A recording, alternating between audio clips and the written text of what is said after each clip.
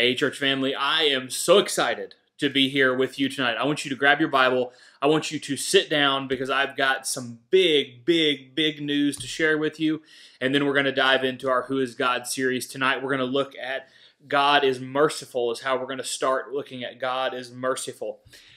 But before we get into this, I want to talk to you, especially if you're local to us with Savannah, then we have some really big news that has come about. So, of course, since about late March when COVID kind of hit everywhere, we have been worshiping virtually and making the best of it, and I am so thankful for everyone that has helped make that possible. But all of us have been looking forward to the day that we would be able to come back and do it in a safe way. So the elders, deacons, and I, all throughout this process behind the scenes, have been talking and kind of coming up with a game plan of when do we feel like that is going to be a possibility. And we've kind of continued to push it for the safety of everybody, but we came back together and talked about it, and the elders made an executive decision to reinstate worship services in the building in a very limited capacity. So that does not mean we're going to be back to normal right away, far from it. If you are not on our email list and would like to be, let me know. Find me on Facebook or on our website.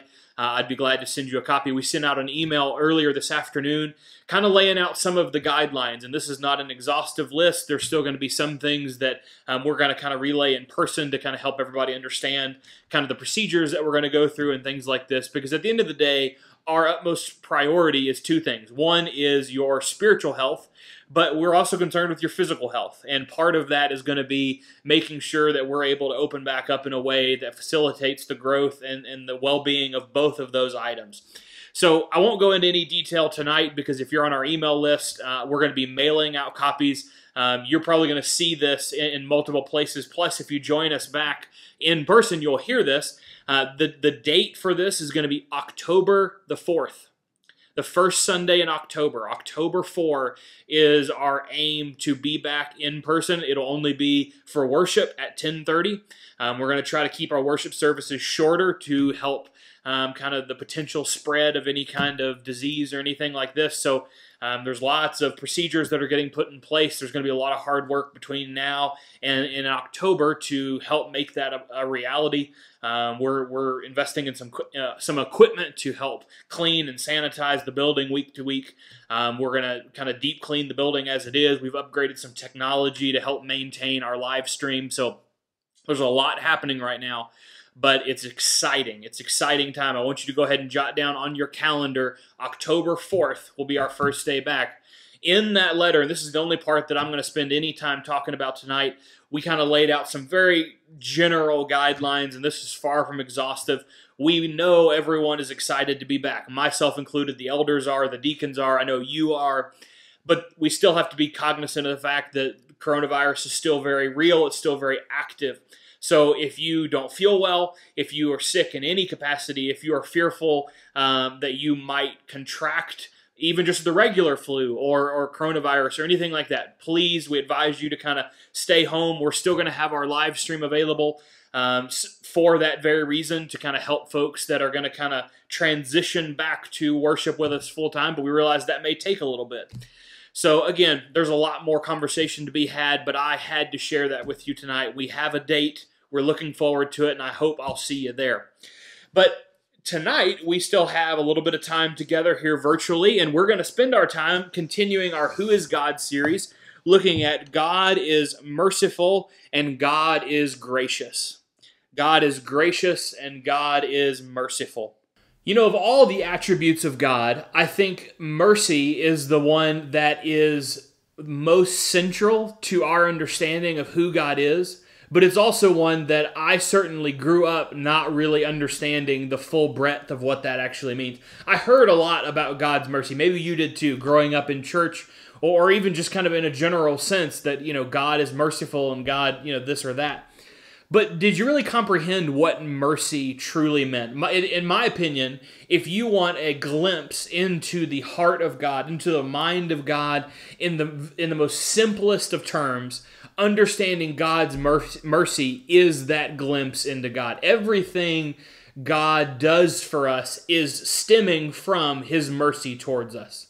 I want to look real briefly at kind of a definition for what mercy is, and then we're going to look more at a few of the places in the Bible where we see some of God's people interacting with his mercy, and we'll see the outcome from that.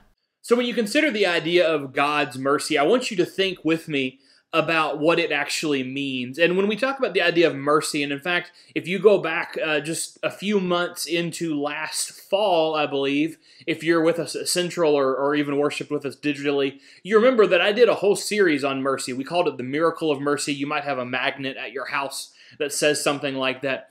But the mercy of God really is a spectacular thing to understand and behold, because it's this favor that God offers to us that we don't deserve.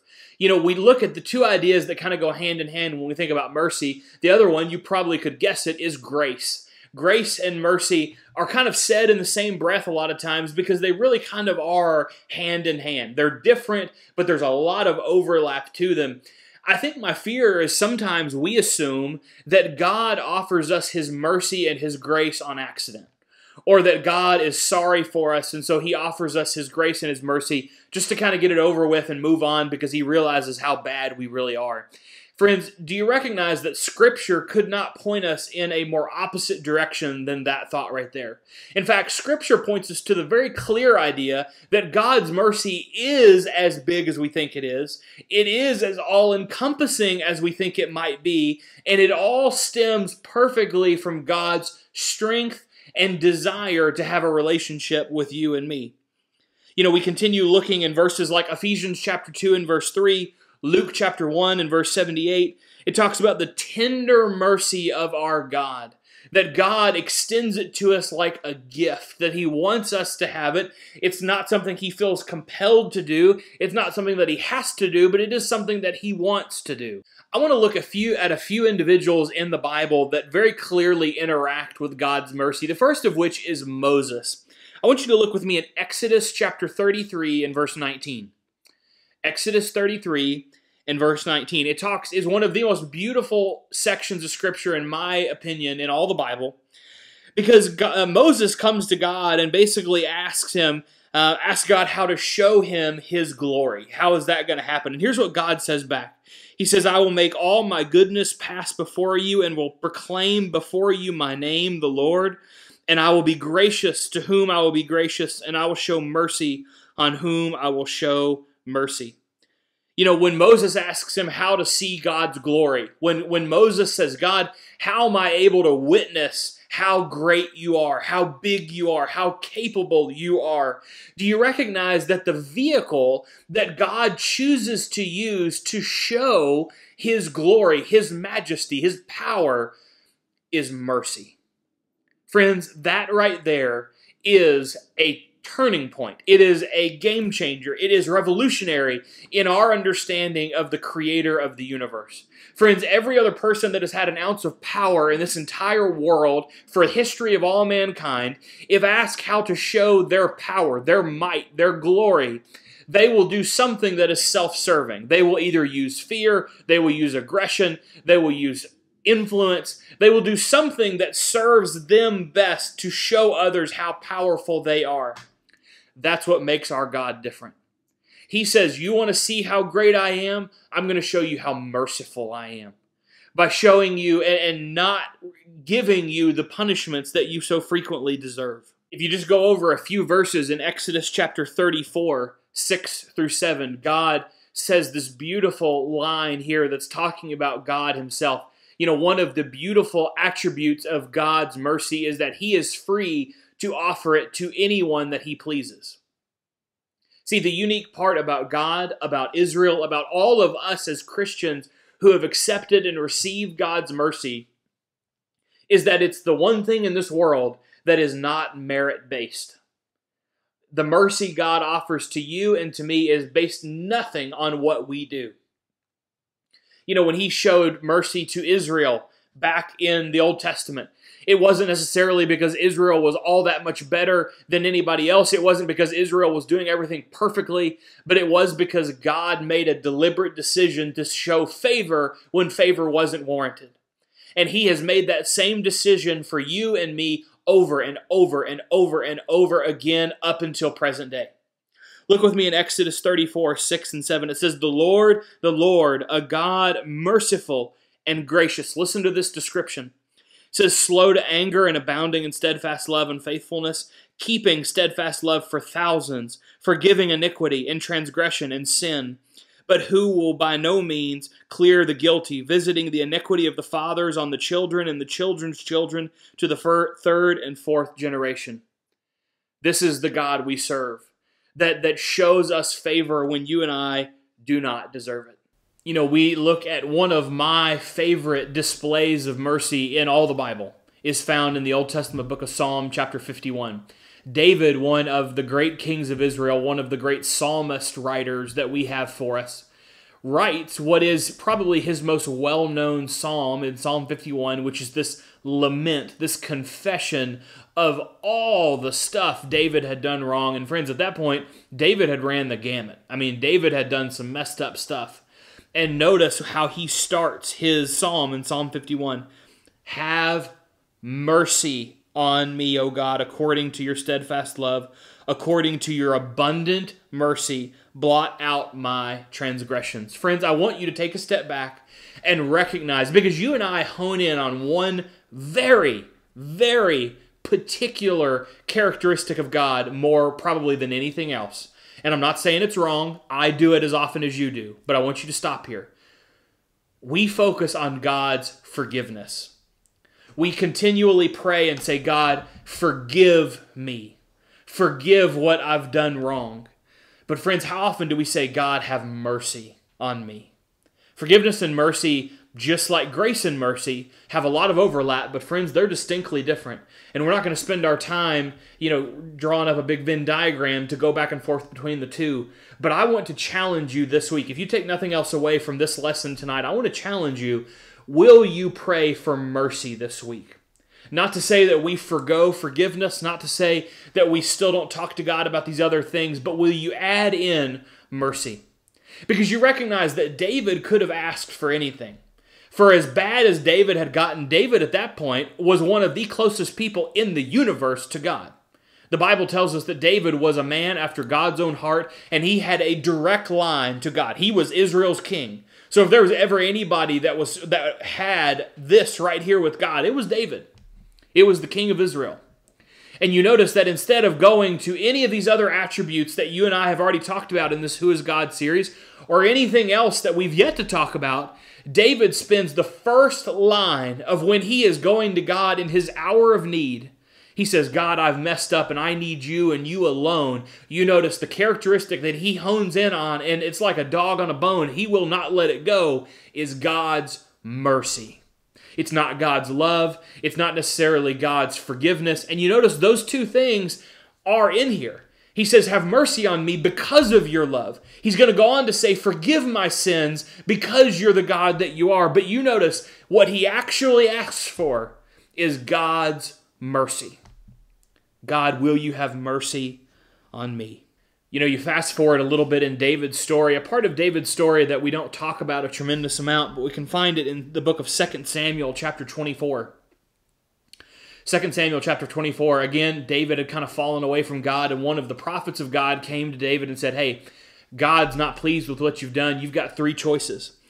He says, you can go 3 years of famine can come into your land, or you will flee 3 months before your foes while they pursue you, or shall there be 3 days of pestilence in your land?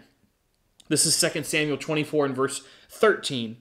Then we go to 2 Samuel 24 and verse 14, and we see this very clear insight into the heart of God from the eyes and mind of David. He says, let us fall into the hand of the Lord, for his mercy is great. But let me not fall into the hand of man.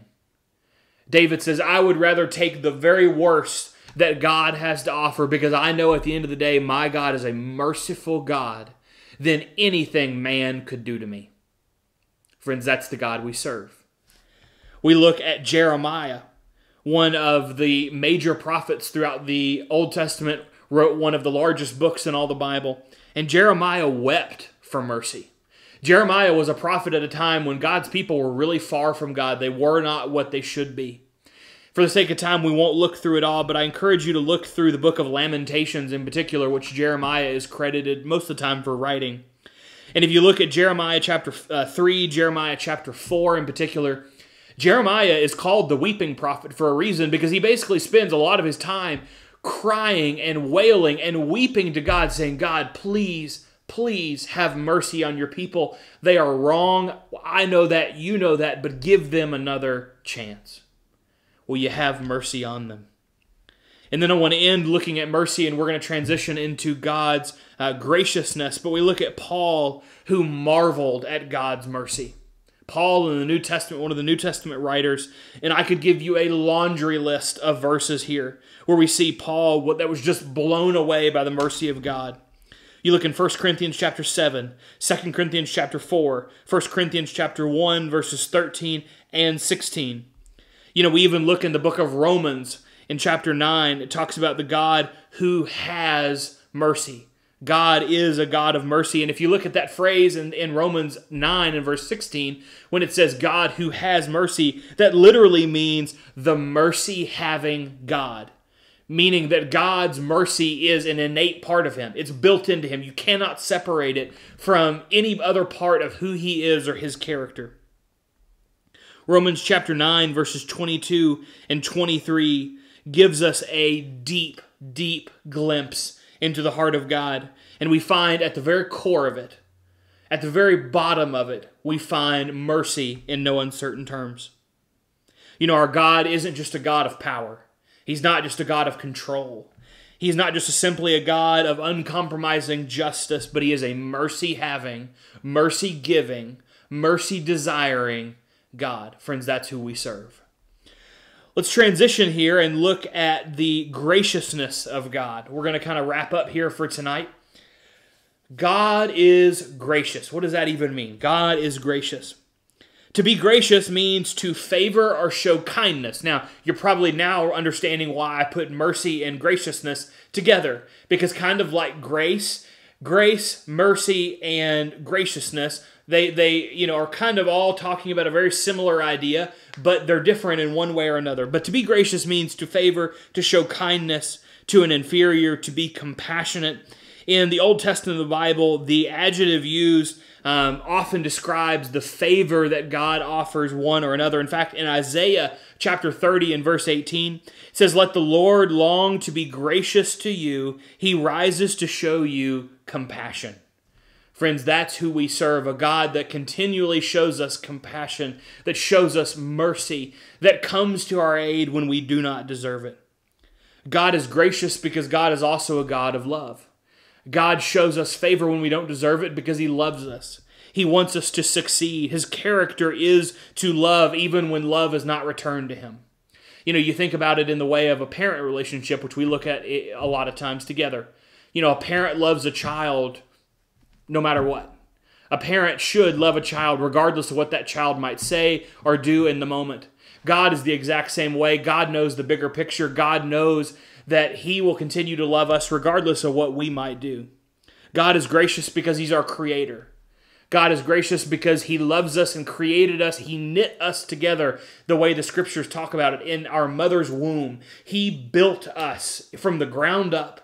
And just like anything that you have a hand in creating, it means more. It is more. It's special. God views us in the same way. Ephesians chapter 1 shows us God's grace. It says, "In him we have redemption through his blood, the forgiveness of sins, in accordance with the riches of God's grace that he lavished on us with all wisdom and understanding." Friends, you want to see one of the very clearest, the very easiest to understand displays of the graciousness of God in Scripture. You don't have to look very far. You look at God's Son. You look at the delivery of Jesus to this earth.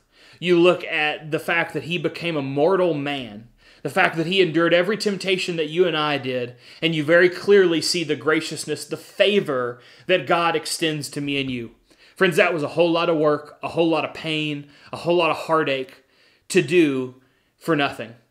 God did it not for nothing, but because he loves us so much. He did it because he cares about us. He did it because we are his special creation, as the Bible describes it. James chapter 1 and verse 17 says he does not change like the shifting shadows. There is not a time when God's mercy and God's graciousness are not in effect for you and me. There's nothing that we can do. There's no place that we can hide that would separate us from those qualities of God. If you look in Ephesians chapter 2, 8 and 9, it says, "For it is by grace you have been saved through faith. This is not for yourself, it is the gift of God, not by works, so that no one can boast. For we are God's handiwork, created in Christ Jesus, to do good works which God prepared in us for advance." The grace of God is one of the connectors that connects us to salvation. It gives us an opportunity to interact with Jesus. It gives us an opportunity to come in contact with His blood. Friends, I am so thankful to be with you tonight as we continue to seek God's mercy, God's grace, His graciousness in our life. Friends, I'd like to pray for us as we think about these two things tonight, as we think about coming back together to worship, even in a limited capacity soon. I'd like to spend a moment in prayer with you, and then we'll wrap up for the evening. But would you pray with me? My most holy and gracious Heavenly Father, God, I come before you with thanksgiving. I am thankful to have the opportunity to look forward to getting to worship together with your people once again. Lord, we know that we've made the best of our situation and that we're able to worship you anywhere, that our church buildings are nothing more than that. They're buildings. We know that we can worship you at church. We can worship you at home. We can worship you anywhere we might be. But Lord, we know from your word that communal worship, together worship is special. That you built the church for that very reason. And God, we're thankful to have the opportunity to come back. We pray that we're able to do it in a mindful way, in a safe way. God, and for tonight, I pray that we would strive to seek your mercy and your grace. I pray, Lord, that we would eternally go after you and the things that you would have us to learn. Lord, I pray through this series that we all come to know you in a more intimate way and that we can grow that relationship and apply these principles to our everyday life. Lord, we ask for your forgiveness because we know we fail you. And we ask all these things, Lord, in the name of your Son, Jesus. Amen. Friends, what a joy it's been to be with you tonight, to get to talk to you about coming back together soon. Friends, I want to ask that you continue to watch your email, watch Facebook. We'll continue to put out updates and give you more written instructions and things like this if you worship with us locally. If you worship with us digitally, we'll continue to do our live streams like normal, so your services won't be interrupted at all. I hope you'll join me tomorrow and Friday as we do some more Curious Christian videos, and then back together on Sunday as we continue our Twisted series that we started this past week. I look forward to seeing you there.